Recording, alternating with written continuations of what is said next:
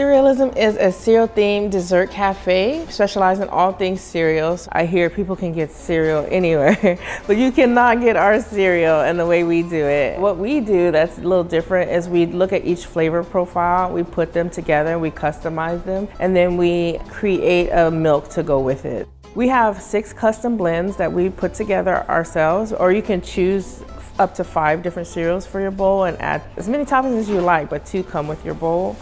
And you'll choose your milk options after that. So like our Magilla Gorilla bowl will come with banana oat milk, or our strawberry shortcake bowl will come with strawberry oat milk. Carmen Sandiego, it comes with horchata milk, so it's a new twist on breakfast cereal. And also our Cookie Monster comes with blue milk, so this aesthetic of that and the pour, it's just really fun. And we also have specialty desserts like our cereal sushi, our Reese's Puffs cake, and ice creams. I wanted to remind people of the joys of Saturday morning. Old Sacramento, your mind automatically goes back into time. It automatically travels. You don't have to convince people to reminisce on things, you know. So Old Sacramento is the best spot, especially for tourism and novelty items like cereal.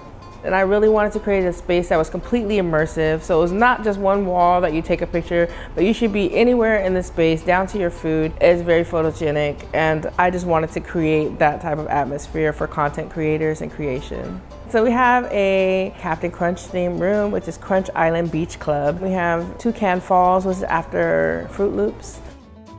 We have a Mario themed room, which is our Gamers Alley.